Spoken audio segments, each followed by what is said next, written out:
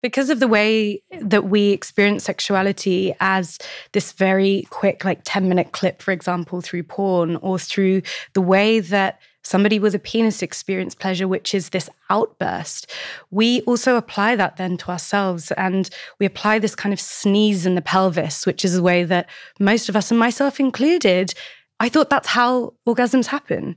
And there's actually another way. Like, it can be a wave. It can be something that peaks and comes down and peaks and comes down and peaks and comes down. And the thing is, the beautiful thing with a body with a yoni is that it's not one time. It's not one sneeze in the pelvis. We have infinite amounts of orgasmic potential and energy available to us. So don't stop at number one. Trust flow, surrender, let go. Trust flow, surrender, let go. Trust flow, surrender, let go. I'm the one I've been waiting for. And before we get into this conversation, I would love if you would hit subscribe on this podcast. This is the best way for you to stay tuned on future episodes, and it helps raise the vibration of the planet. So wherever you're listening to this podcast, hit subscribe and we'll keep the good juju flowing. Welcome back to the Highest Self Podcast. My name is Sahara Rose, and I started this podcast over 7 years ago because I wanted a place to have the conversations I have with my friends in real life. And some of these conversations have gotten real spicy, y'all. You're about to see, because I really believe the spiritual journey is the embodiment journey, and that we can't separate sensuality and sexuality with spirituality. So especially this past year after my divorce, I have gotten so deep into my own relationship with my body and my pleasure and all of the ancestral programming that many generations in my Iranian heritage has had: forced child marriage, a lot of abuse and abandonment, and just pain and shame of the patriarchy and the conditioning that I was brought into of being the perfect trophy daughter and then being the perfect trophy wife, until one day I realized what a lie that was. And essentially God said, you want to live a life of liberation? Well, this is what it looks like. It looks like going into the unknown and going into all of your deepest fears, because within them lies your greatest gifts. And a huge part of that has been reclaiming my relationship with my yoni. So you're going to hear us use this word yoni. Essentially, your yoni is your sacred portal. And, we kind of minimize it with this word in the United States, vagina, when vagina is actually even just the inside of it. It's not even like the vulva. So when you hear us say yoni, we're really referring to the sacredness of the pussy, the beautiful portal that we have to bridge worlds. And when we use this terminology and we go back to the ancient tantric ways of being, we realize that our sexuality is sacred, and that I always say, you are an orgasm in human form. Like, you are an orgasm that grew legs and arms and has ideas and listens to this podcast. That's who you are. And for me, when I am in my self-pleasure and orgasmic states, which has become my greatest form of healing and alchemizing the pain and the trauma in my life and my ancestral lineage, and I have these moments of orgasmic oneness, I realize that is who I am. This is actually what my state is. And I remember the first time I ever sat with psilocybin when I was 23 years old, so it was almost 10 years ago now. I felt these rolling orgasms come through me. And I was because it's I had this awareness that I was in this space, but I was also in this orgasmic realm. And I was embarrassed of oh my God, what if people hear me or see me? The orgasm is the most shameful thing. No one can ever see you or know that you have any form of pleasure in your body, And it's that fear of what will happen to me also if people see me like that. I could become a target. There's a lot there. But I realized there's just a veil between me and this physical reality. And if I were just to remove the veil and actually feel my full soul self, it is a constant orgasm, an orgasm of creativity, of expression, of channeling, of connection.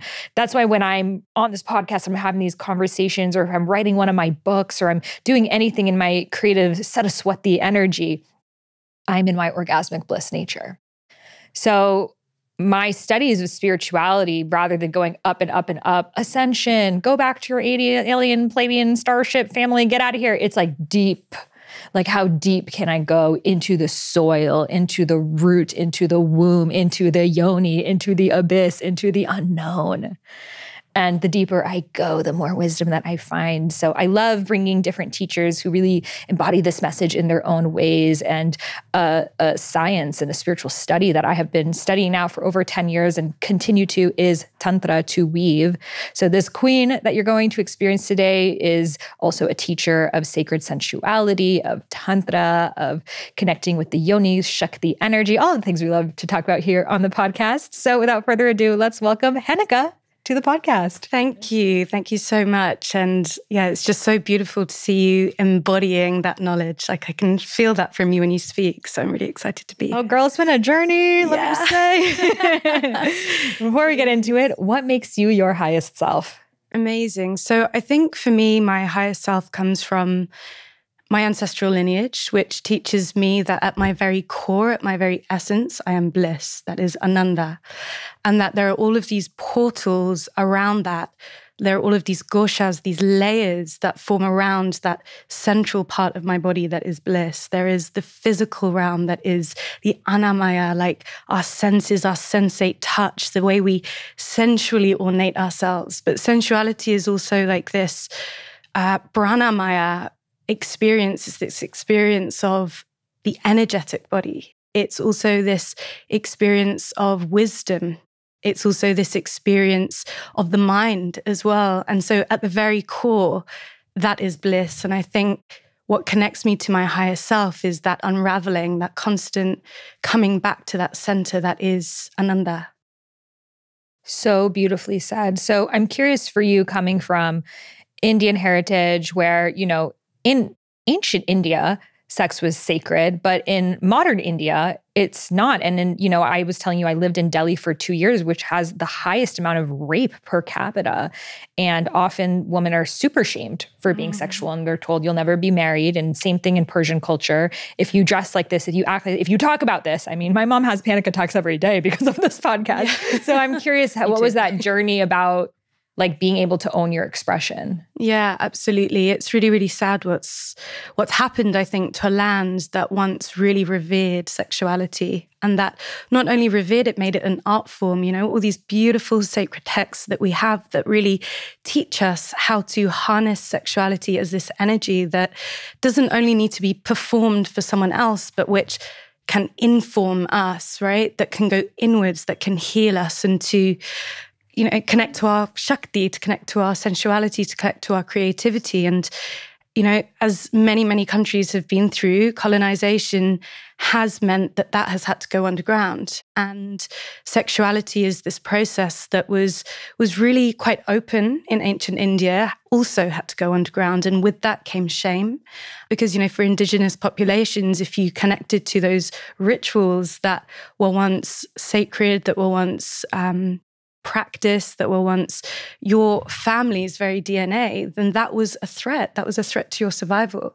And so I think that's where sexuality also now comes with this threat. Like even speaking about it, like you said, the word vagina, the word sex, even reading that word used to give me this charge. And I was like, oh my God, can I even say that word?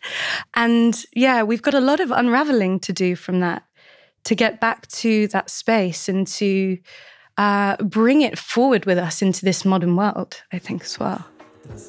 I wanna lick you from behind to your toes, and I wanna move from the bed down to the floor, and I wanna you make it so good. I don't wanna breathe, but I gotta know what's your fantasy. So whatever your fantasy is, Dipsy, which is this really sexy app full of hundreds of short, sexy audio stories designed for women by women. They have the scenario, the fantasy for you. So maybe it's with Ludacris or a second chance romance, or maybe you're into the fairies or the vampires or an adventurous vacation fling with a warrior Viking. Whatever tickles your fancy, they have a story for you, as well as sleep stories, wellness sessions, and Greek gods, and I mean, everything in between. So whether you're waiting in line at the DMV or you're just really annoyed with your family and need some me time, I highly recommend some Dipsy.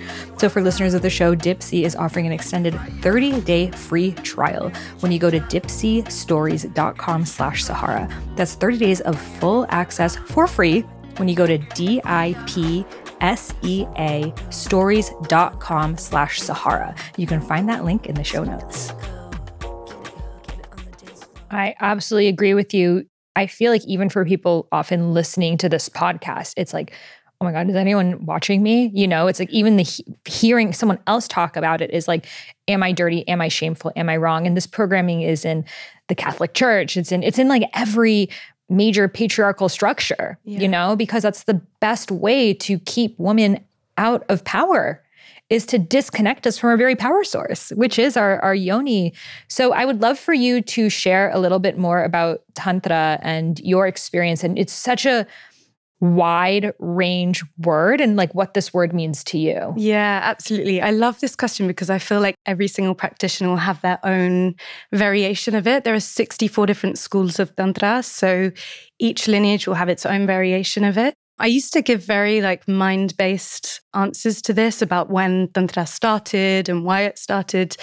And I've actually decided to move more into the body with that, because for me, what Tantra is this absolute dissolution from separation of myself with the outside world. So it's the ability to be in this world and of it rather than trying to escape from it.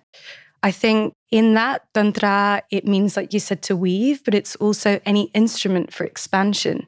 So it brings together all of these beautiful practices that are so embodied, that really, really bring us back into this source. And it's so wide. I think sexuality is about 1% of the entire field of Tantra, right? So there's this other 99% that I'm really, really passionate about expanding in the Western world. And I think it's been cherry-picked kind of the same way that yoga used to be just stretching, and now there's this awakening that it's deeper than that. There's more than that, right? And I think it's the same with Tantra. I think people come to Tantra for better sex. And then when they open the door and they go to a few classes and they get more embodied, more into it, it's actually opening this entire world of expansion, of liberation. And I have a wonderful teacher that says, liberation from what? Because actually it's a reverse process. It's this realization that Ananda is within. So it's actually this unpicking. And I love that. I love it as a path of unlearning. I love that. Liberation from what? And I had this huge realization just yesterday around my throat chakra. And there were, some things that I wanted to express that I couldn't with my ex-husband. And it was quite difficult. And then I just expressed it. And I'm like, wait, I put this girdle on myself. It's these things of liberation. We think, oh, it's because the other person can't handle it, but it's really us and us. Yeah. And as we shift, we actually change the other person from a subconscious level, because everything is our mirror. And I feel like that's really what, for me, the tantric philosophy is, of like, the whole world is our playground. It's not like I'm going to sit here and meditate and this is my spiritual practice and then the rest is just Maya. Is like, the Maya is the practice. Like, it is not even Maya. It's all you. Yeah, absolutely. I love this kind of seesaw. Like, is it Maya? Is it the illusionary world? Or is it Lila? Is it divine play? And I absolutely love that, because it's this constant switch of like, is this happening to me or am I happening to it as well? And kind of seeing that play, being playful, being joyful with it.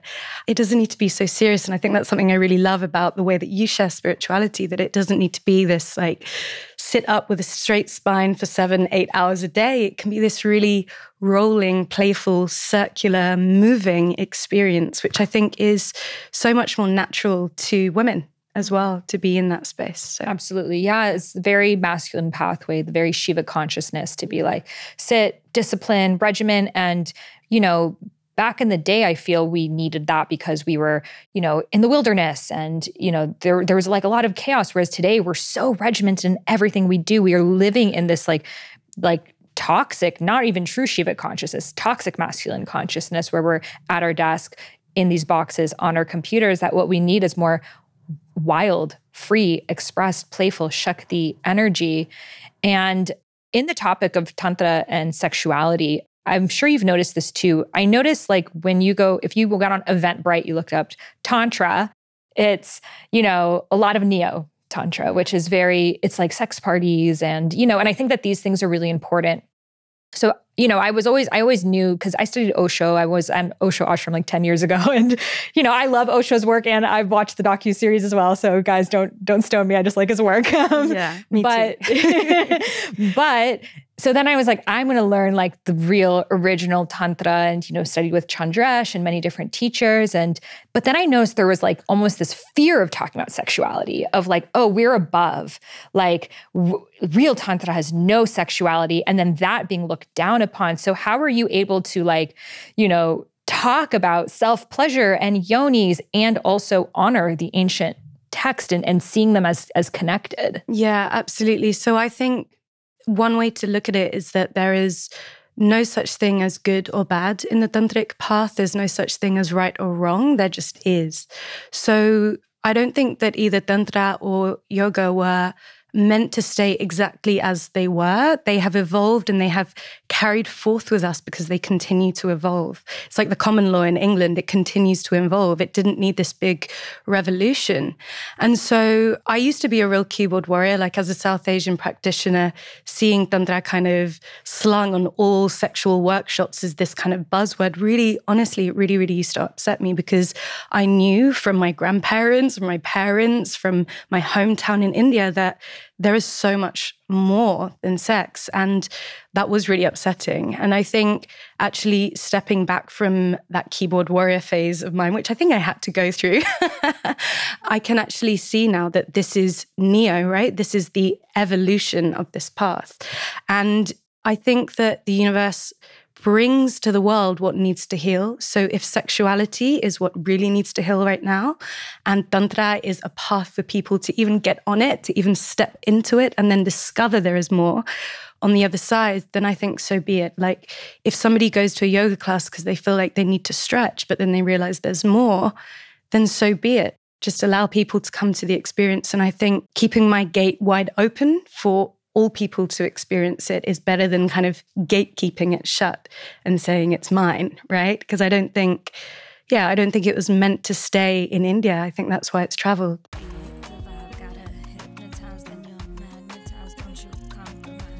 Do you hear the song playing in the background? That's my voice. Yes, my new song, Be the Vibe, is now out.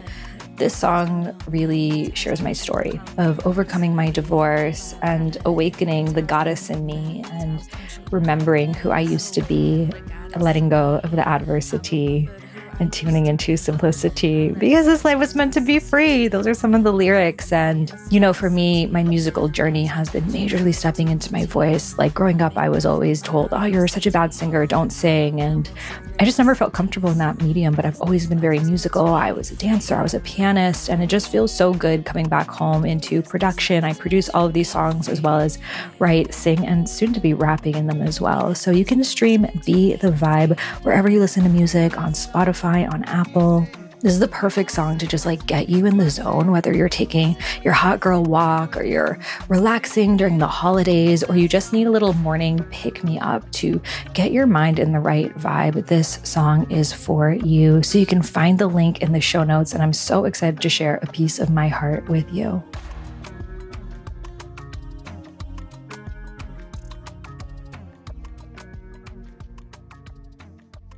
That's a really elevated perspective. And it's hard being South Asian and seeing the way that people are misusing the term and not honoring the ancient practices and, the importance of sitting in reverence with it, and also knowing that, yes, just like religions change and everything changes, and I do believe sexuality is the greatest shadow of our time from, all the sexual abuse happening, the sexual trafficking, which is the biggest problem in our world. Like it is the biggest collective shadow that almost all of us have some level of trauma around. And I think that that's why Tantra is having this renaissance right now. But it's like meeting people. It's almost like plant medicine. It's just meeting people where they're at. Some people come to medicine thinking it's going to be like a fun drug. Medicine's like, no, I am not that. Yeah. But then you get on your own path of healing and then they become, after they go to the gym, fitness, yoga thing, they're like, wow, I feel really amazing doing Shavasana. Let me dive deeper into that. And that brings them into,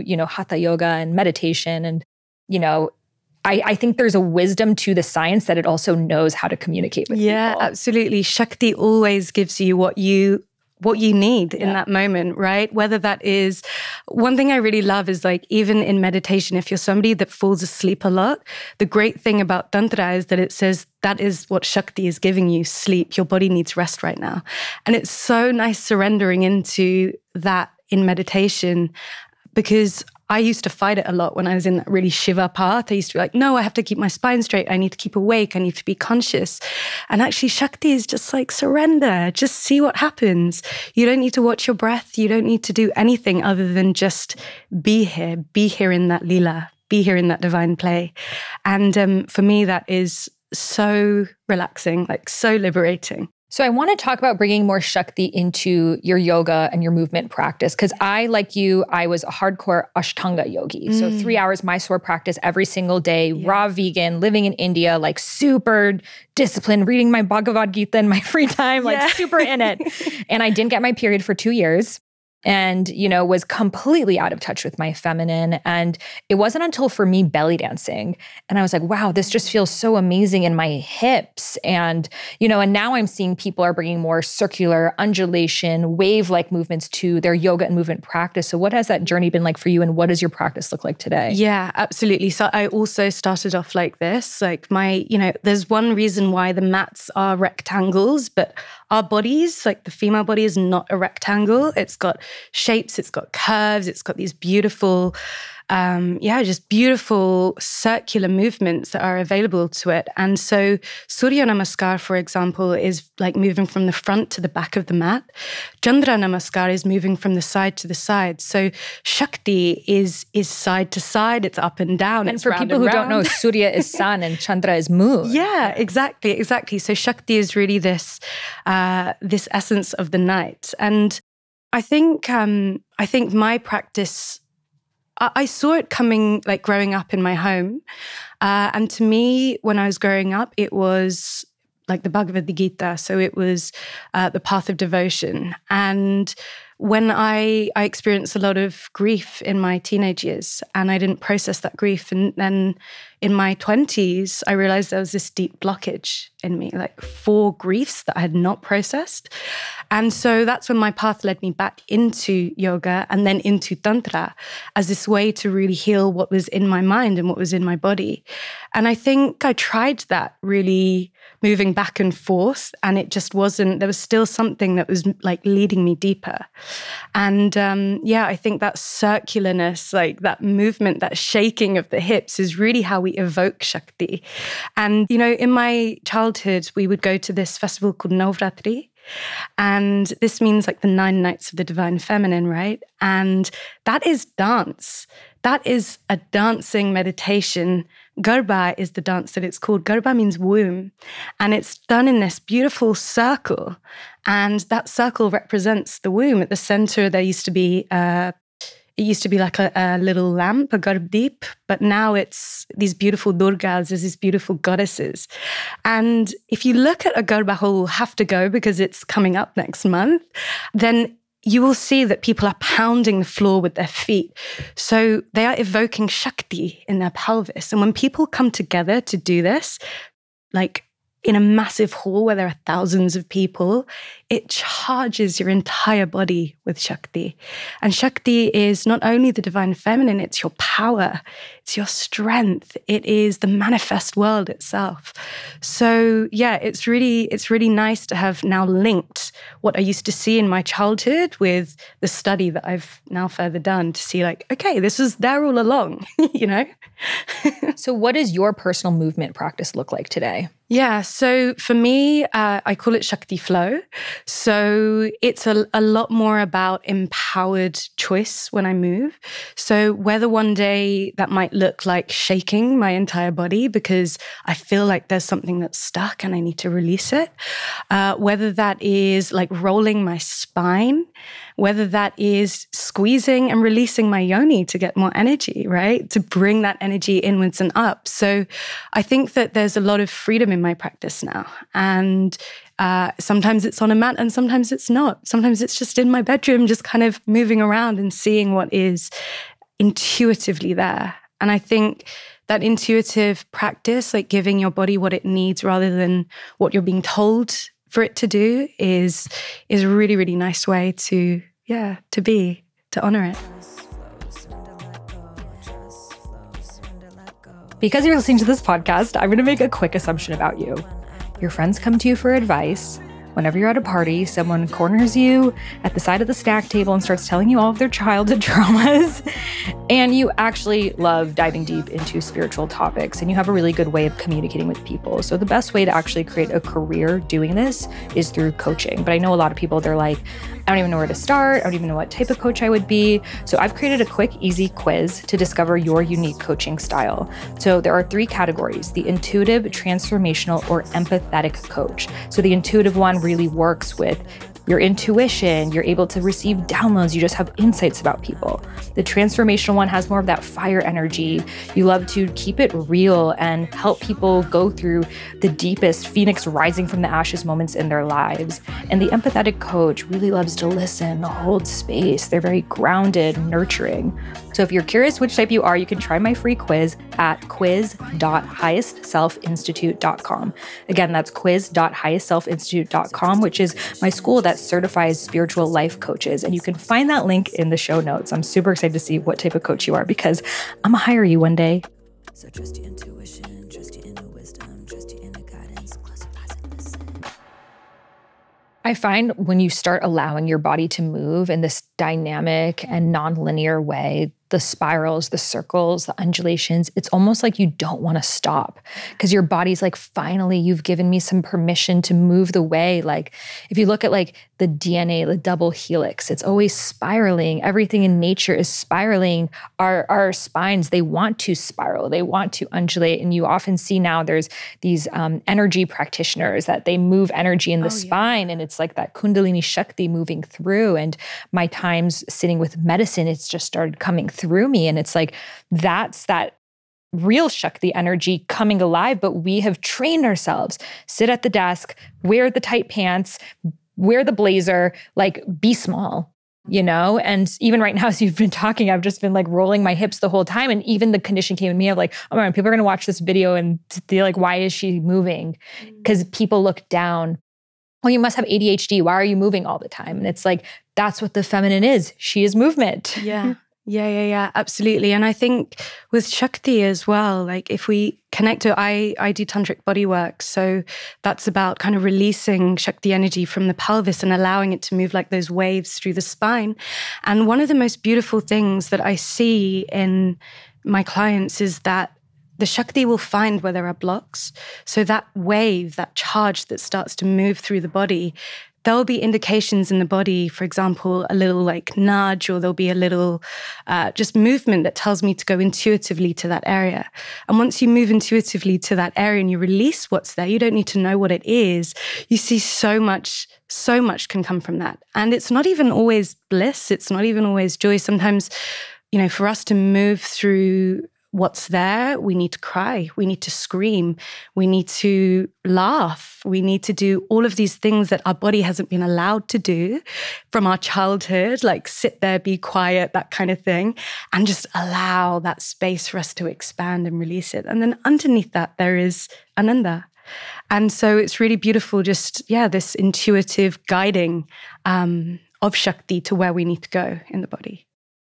This has been my greatest practice for healing after my divorce. And at first it felt like the grief, the rage, the disgust, it's never ending, you know? And I feel like that's why so many of us, we don't even try to go there. Like so many people tell me, they're like, if I started really crying, I would never stop. Mm-hmm. And it's like, let yourself, it will stop, you know? But it's like, you gotta clear the pond of, you know, all of the muck that you've been holding on to. And, you know, I see in the collective, we talk a lot about the feminine rage, but I do feel the feminine disgust is a really big one as well. And and feminine shame. Yeah, absolutely. And I think one of the things I really love about the tantric goddesses is that they actually invite us to look at the disgusting things. Like they allow us to actually look at them and weave them into ourselves. So if for us that is our yoni, then it actually invites us to go straight there and look at it and to actually be with that disgust, because the more that we are with it, the more that it actually dissolves, right? The more that we can actually see, where is this coming from? And allowing ourselves to close the cycle that is happening inside us. Like if we have experienced trauma, for example, whether that is heartbreak, whether that is something we've experienced in childhood, there are these cycles that are ongoing inside of us, and allowing ourselves to embody that closed process inside of us, whatever that looks like to us, is so important, because otherwise we're going to keep repeating it, right? We're going to keep trying to find ways to close that in other people and partners that we attract, in jobs that we take, in whatever it is. And I think closing those cycles inside of us is so important. So important. So I want to talk about actually working with the yoni to release trauma and also to access more pleasure. And I think for a lot of women, it is that disgust that comes up of like, disgust of touching yourself, of like, oh, like it's this organ, or it's gross, or it's this, or a lot of women just use vibrators. They don't know how to touch themselves. You know, I had this realization a few years ago. I went to a workshop and it was yoni gazing. And we were paired with another woman and we were to look into her yoni and tell her what we loved about it, and her do the same. And I mean, deep, deep tears from so many people who've never been witness. And we all have this realization of like, we've let men know our yonis more than we do. Yeah. Like I had never really looked into another woman's yoni in my life. Yeah. You know, and it was like this realization of like, wow, how little we actually know about ourselves. So how can we start to deepen our connection with our yoni? Yeah, absolutely. I think one of the most powerful ways to do that is to reframe the language that we have around it firstly. So, you know, I always say if you want to call someone from across the room, what do? You call their name. And the thing is that we don't know the different names for the different parts of our yoni. For example, we only know the word vagina, which is, like you said, the part that either exerts something or somebody out, or is for the purpose of letting someone in. It's the part that is used for others. And actually renaming, re-owning, reclaiming the parts of the yoni that are for our pleasure. And even the word vagina means sheath. Yeah, exactly. It's like a thing to cover a sword. It's like, so that's what we're limited to. We just cover you. Like, exactly. So if that word is full of shame, then look at the other words that are available. Like one of the practices that we do in one of my workshops is call out all the different names for the words that our yoni has been called over our lifetimes. And I mean, 99.999% of the time, they are offenses, right? They are horrible, horrible words that we do not have a good association with. So I think the first step is that reframing of language. Language is so powerful. And once we start to call our yoni, you could call it whatever you want. For me, it's yoni, because that means something that is sacred, that is something that is divine. And it also encompasses not just the vagina, it encompasses the vulva, it encompasses the womb space. So it encompasses this entire portal that is not only about what comes in and out, but that is just divinely there for us to access. So I think language is, one of the first ways. And then, of course, learning the anatomy. Learning, that's the sciencey stuff almost. That's learning the names for the different areas. And one of the most beautiful things that I want to share here is that we don't only have the clitoris, we have these other incredible tools that, we can use for our pleasure. So for example, in Taoism, which is further east, very similar sister path of Tantra that uses sexual energy as this practice of self-cultivation, there's this idea of the 3 gates. So the first gate, you can say, is the clitoris, and the clitoris is not only what you see on the outside, but these beautiful bulbs, right, that come behind. And the same way that the penis gets erect, so does the clitoris, actually. And from behind, these bulbs engorge. And I think one of the things that we don't take our time on is that this process needs to happen before penetration. So the average time for those bulbs to actually fully swell and close the urethra to stop us getting infections is 45 minutes. And that doesn't mean like going straight there. It means like really sensuously going across the whole body, like preparing the whole body to relax. And then there's the second gate, and that's this G-spot that is, people are saying, is it even there, right? Because we've never experienced it. And it's only like 2 to 3 centimeters inside the vagina. Upper wall, if you place your tongue to the roof of your mouth, kind of feels like that. And it's not even a spot, it's a tube, right? So this is another beautiful area that can cultivate Shakti for us to draw inwards and up. It's not just for others to find, it's for ourselves. And then we have the third gate, which is the cervix. And the cervix, again, this big mystery spot. Like, we have so much trauma around the cervix because it's often just used for smears. There's forceps that go up there. Often we're not ready for that. And of course, it connects through the vagus nerve to the heart. So it holds a lot of trauma in that area. And that's one of the deepest places that we can hold trauma. I have a teacher that says that the waters that can be released from the yoni it's called yoni crying. And it's every person with a yoni's birthright to cry from their yoni, to release this really deep-rooted, whatever we're holding in our yonis. From the second gate, that's like something with pressure, that's like water splurting out. From the third gate, that's literally like a river. You don't even realize that it's happening. And so much is released from this. And ancient practices would, they'd call this amrita, they would call this nectar that gives you life and vitality. People used to drink it. It's sweet. It's beautiful. And there's so much shame. Have I wet myself? Oh my gosh, what is this? And so, just coming back to this, I feel like I've done a little sexuality lecture there, but coming back to this knowledge, actually, that it's not something to be shameful. It's all of our birthrights. It's so true. The cervix has been such a powerful healing portal in my life and cultivating my own relationship with her, because my most powerful spiritual downloads ever have been through the cervix. And she has shown me so many things and codes, like ancient lives in Egypt and me being a witch and just all. And also just this practice of yoni mapping has also released so much, just like this like haggard woman in me that just, we all have this like archetype of the woman who's like alone and will like never be met by the masculine and is hurt and angry, and like really like releasing and bringing orgasmic energy to all of these sides of ourselves. Yeah. And with the cervix, so many of us, our only experience are these, going to the gynecologist, which is so violating the way that they do this. Of just like, first of all, they make you wait forever. And then they're like, okay, this is going to be cool. And then they give you unnecessary, these leap treatments that they're doing are literally tearing apart a piece of your cervix. And, there's a lot of debate around whether they are doing this too soon on people and the trauma that that's creating. And I've just really been diving into the cervix as a pathway of healing. And I feel like it's the next frontier because it's also the seat of our nervous system. Yeah. It's like the first part when we are like little embryos that's being created. And so we're talking a lot about nervous system regulation, but we still are working with the outside of our bodies. But if you want to go straight to your nervous system, it is your cervix. Yeah, absolutely. And I think one of the things, if we have a headache, we instantly would massage our head or seek to move it or do something that involves touch usually. Or if we have any ache in any other part of the body, we touch it, right? But we don't do that with our yonis, right?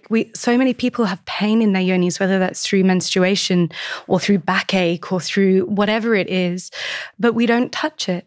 And there are so many incredible practitioners who will help you through that process to release the knots and the tangles, the granthis, right? Because wherever there is trauma or blocks, there are these knots and tangles which appear in either the physical body or the energetic body, or even deeper, right? And those stop us from accessing that ananda.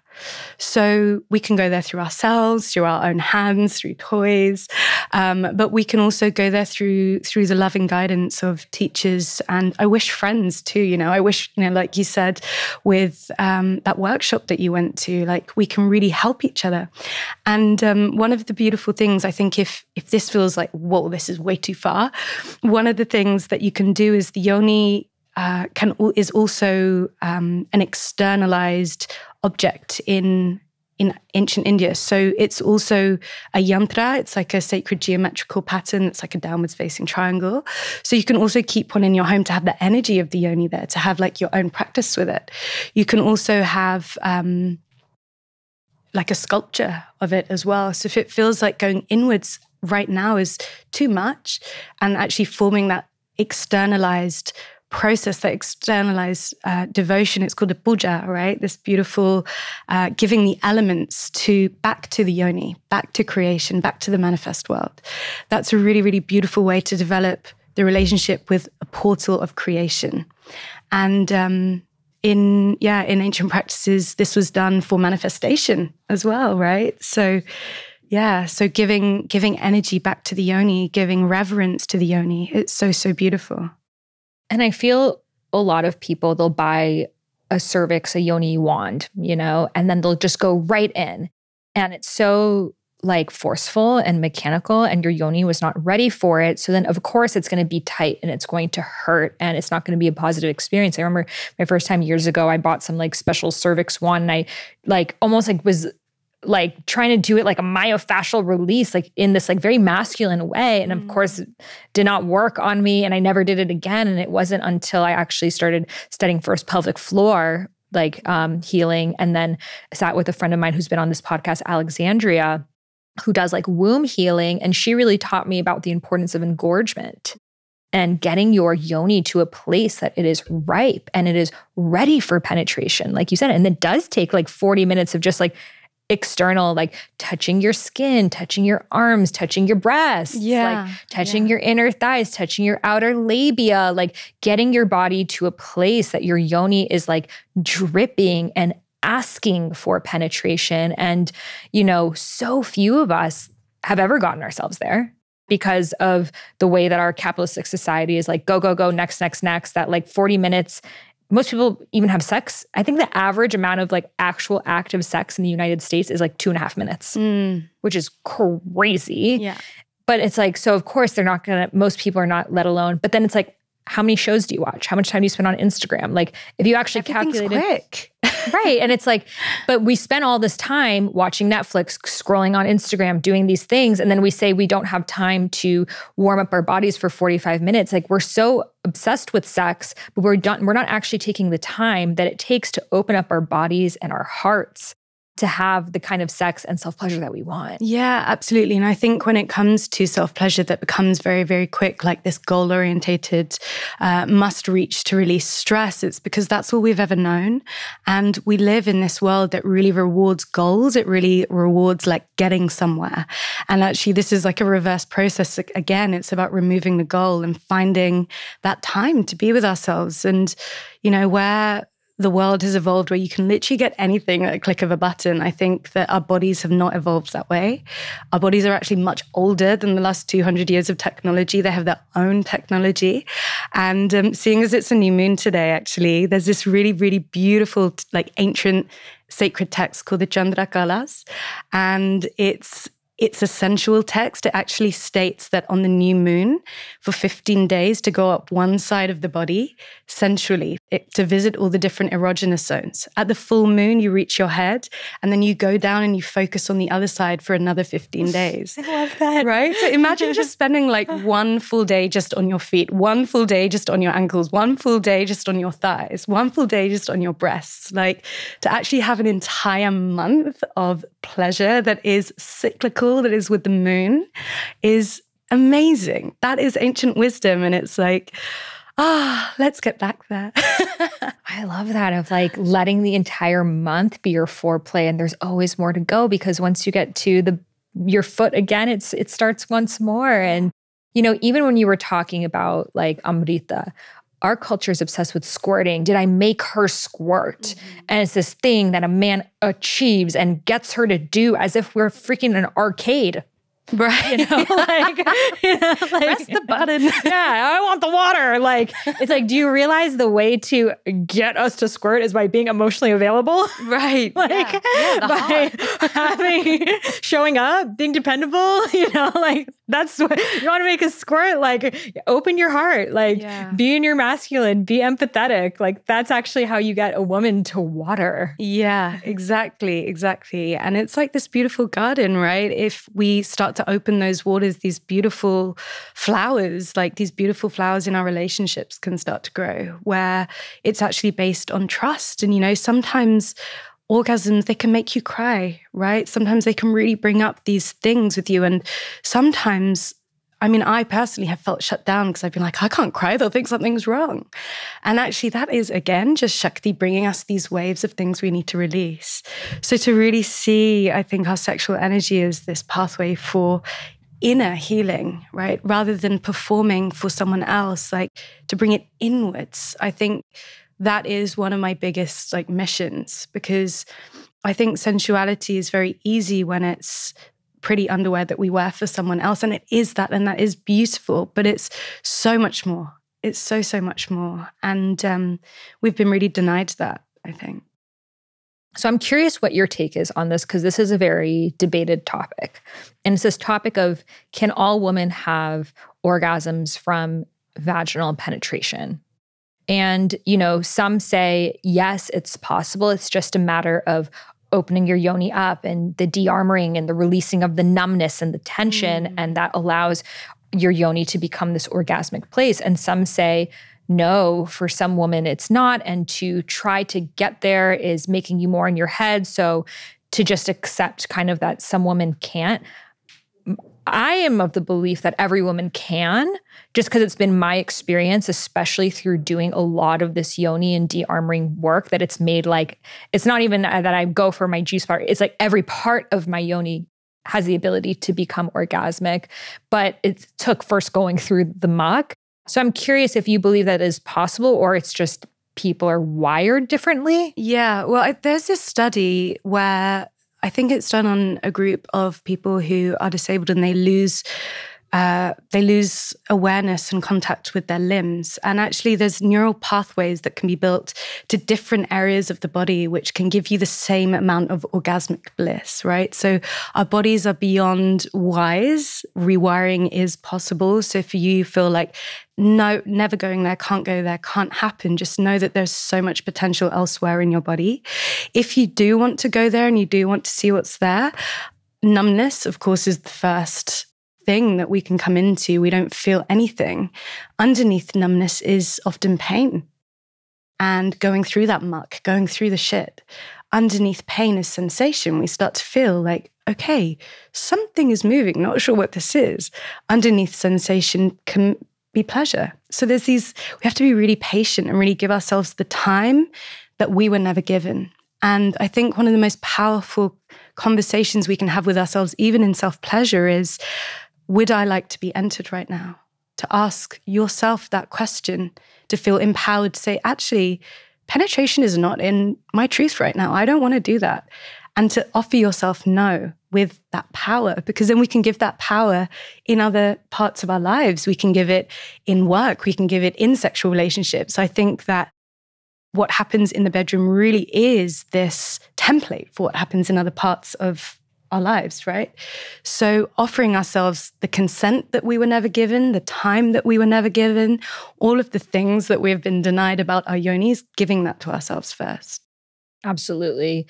And I feel like what you said, that a lot of people use orgasms as a form of stress relief, of like, I'm feeling stressed, let me, grab my vibrator and have a quick orgasm, and that's the thing. And it's like, instead, what do you really want in that moment? Yeah. Like, what are you feeling? Are you feeling loneliness? Are you feeling sadness? Are you feeling anxiety? And just to sit with that, and maybe actually what you just need is a stroke on the arm or a breast massage. Like, to just go straight into penetration is really extreme for your body, and something that I would never recommend to just like go into. And again, it's like this masculine consciousness that, like, for a man, he can get hard and go straight into penetration because he doesn't need to open up like an organ, So, and we're expecting our bodies to be the same. And I feel that's why a lot of women don't have orgasms from penetration, because they weren't turned on.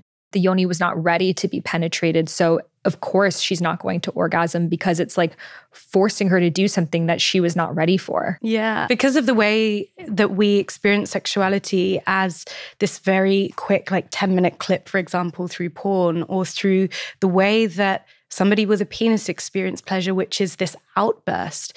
We also apply that then to ourselves, and we apply this kind of sneeze in the pelvis, which is a way that most of us, and myself included, I thought that's how orgasms happen.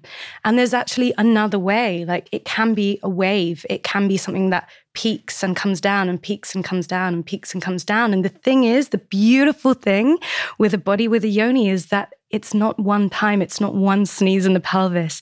We have infinite amounts of orgasmic potential and energy available to us. So don't stop at number one. Thank you. Oh my gosh. So I'm so passionate about this because for some reason, again, I think our society, we love to like clinicalize and label things of like, are you multi-orgasmic or not? As if it's like, do you have brown eyes or green eyes? Everyone, I believe, is multi-orgasmic. Everyone has the potential to, and you can actually have an orgasm from someone touching the inside of your elbow. Like, you can have an energy orgasm from no one touching you and you just receiving God's sexual energy. You don't even need a partner, you know? I really believe, again, we are these orgasms. And what I find in conversation, because I've always been multi-orgasmic, like I just think just always knew that. But then I would have conversations with friends and they would talk about how like after they had their first clitoral orgasm, it's this like repelling energy of like, don't touch me anymore, I'm done. And that's that like masculine consciousness again of just like hit it and quit it, like orgasm release and you're finished. Whereas to me, that's just getting the party started. Yeah. And that's like your body is just starting to warm up and it's starting to be in the energy of pleasure. And that's what opens up the G-spot to have more pleasure and the cervix to have more pleasure. And your body opens up and your cervix lowers and it becomes more accessible. And you know, to me, it's so sad that I would say the majority of people on earth have limited themselves just to that first, you know, for women, just clitoral orgasm, even for men, just like a quick ejaculation, you know, men can recycle their energy and be multi-orgasmic as well. So do you have any tips for women that maybe after a clitoral orgasm, they kind of just want to stop, and how can they open themselves up to continue? Yeah, absolutely. So I want to say that I was one of those friends that you have that didn't believe that there was anything left, like any other potential. And I've also come to this path because I was so numb in that era. That was my first indication that something was just not right, because I was in a relationship and I couldn't feel anything anymore. So if there's anyone out there that's thinking, I'm numb, I can only orgasm once, I can't orgasm at all, I've been there. I really, really get it. And I think one of the things that we can do is just start to give ourselves the space. So for example, one technique is edging. Edging means that if 0 is non-arousal and 10 is orgasm, bring yourself to a 7, but don't let yourself get to 10. Pause, rest. Take a little moment, observe the Shakti, observe the sensations. If you want to transmute it, if you want to bring it somewhere else in your body that needs love and attention, do that. Go somewhere else, touch your boobs, touch your hair, whatever you want to do. But then go back and then build it back up. And then that's how we actually start to experience this fluctuation and these waves rather than these explosions. So yeah, just know that there's more. So a question that I have for you that I know a lot of people feel is, let's say you're at a 7 and then you go away to another part of your body, you kind of lose it. And then it's like, I was about to have an orgasm, now it's gone. So I feel like for a lot of women, they feel like I need to get over the top because it was so hard for me to even like get here that if I let go of this, well, I'm for sure not even going to have an orgasm. So what tips do you have that it's not like 0 to 100 as much, but we can like be more in this in between? Yeah, absolutely. I think that's the conversation about it being a goal. So releasing that there needs to be a goal and actually enjoying that there is a journey that you can go on, that peaks and troughs and peaks and troughs. And, you know, I love dancing to drum and bass music because there are these peaks and troughs, there's peaks and troughs, and it reminds me of an orgasm. It reminds me that, you know, there can be this... Yeah, exactly. Like, I'm an old school raver. I love that stuff. And that's, you know, you can experience your pleasure that way. You can experience like the build, like the way that drum and bass builds is freaking phenomenal. And I think we want that drop. We want the trap. Yeah. Drop. And it's like, have you ever been to like a gig where you're just dropping all the time? A lot of head banging. It's exhausting. And yeah, I think, yeah, exactly. Like giving ourselves that build is beautiful.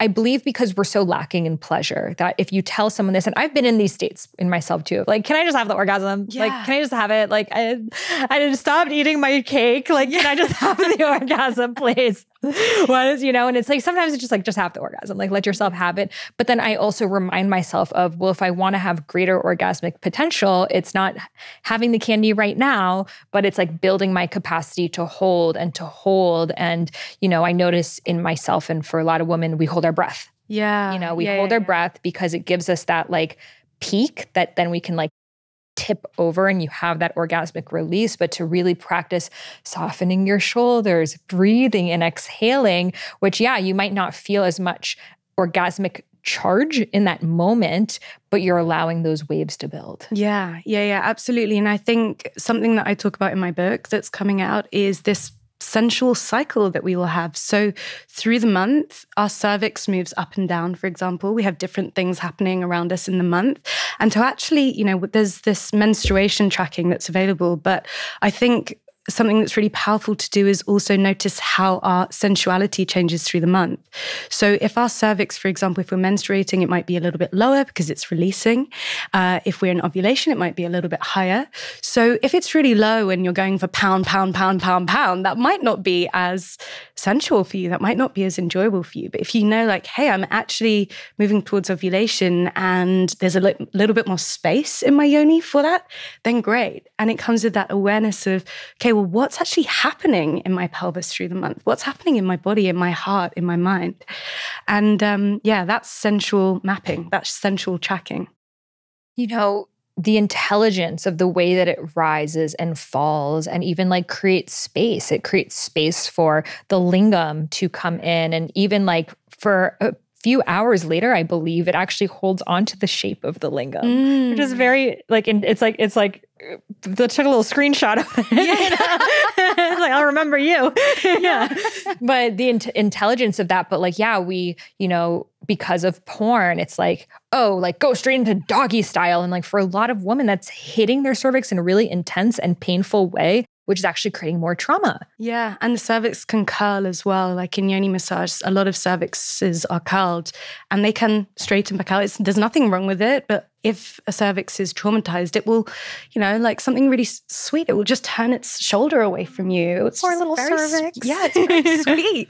And it's just giving ourselves that that love and that space that it's safe now. You're safe now. I'm going to look after you, And even noticing the difference between the left and the right side has been really fascinating for me. Like, the right side being your more masculine, your left side being your more feminine, and which side is there more spaciousness, like suppleness, juiciness, and which side is there more contraction, maybe rigidity, maybe like less of the sensation, and like what is your relationship like with your feminine, whether it's your mother wound or you and being in the receiver, or your masculine, whether it's, being in, for example, for mine, most of my attention was on my left, and I would consider myself to be, feminine. My issues aren't with women, but it was my having a hard time to trust and let go. So that's why my left side was a little clenched up, whereas my masculine was like, oh, I can get shit done. Like, I know how to do that.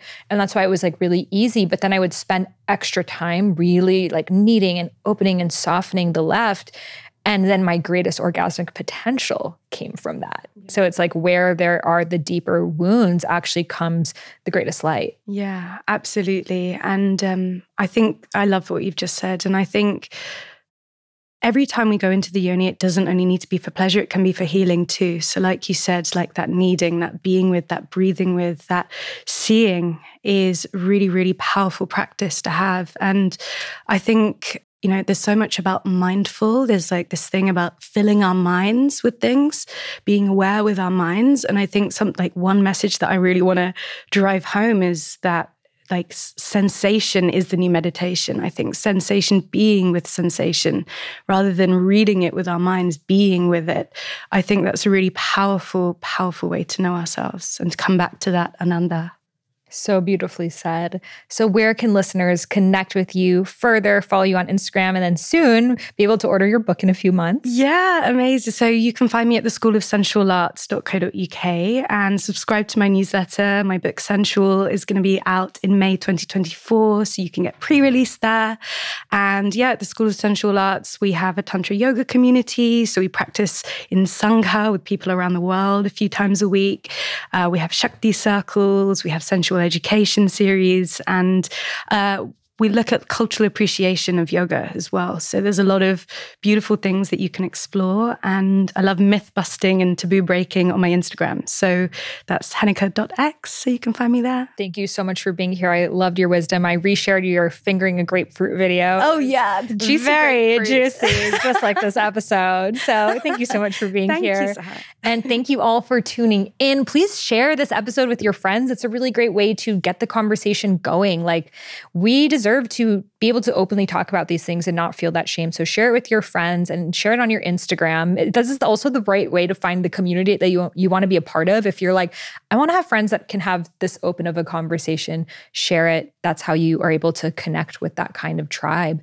And if you love this episode, please leave a review for it in the iTunes store, and I will send you my free womb meditation, which is a meditation you can do to connect to your sacred womb space and receive her answers because they're already within you. So just leave a review on the iTunes store, take a screenshot, and email it over to me at sahara@iamsahararose.com. You can find that email and all of the links mentioned in the show notes. Thank you so much for tuning in, and I'll see you in the next one. Trust your intuition, trust your inner wisdom, trust your inner guidance. Close your eyes and listen. Surrender, let go. So trust your intuition, trust your inner wisdom, trust your inner guidance. Close your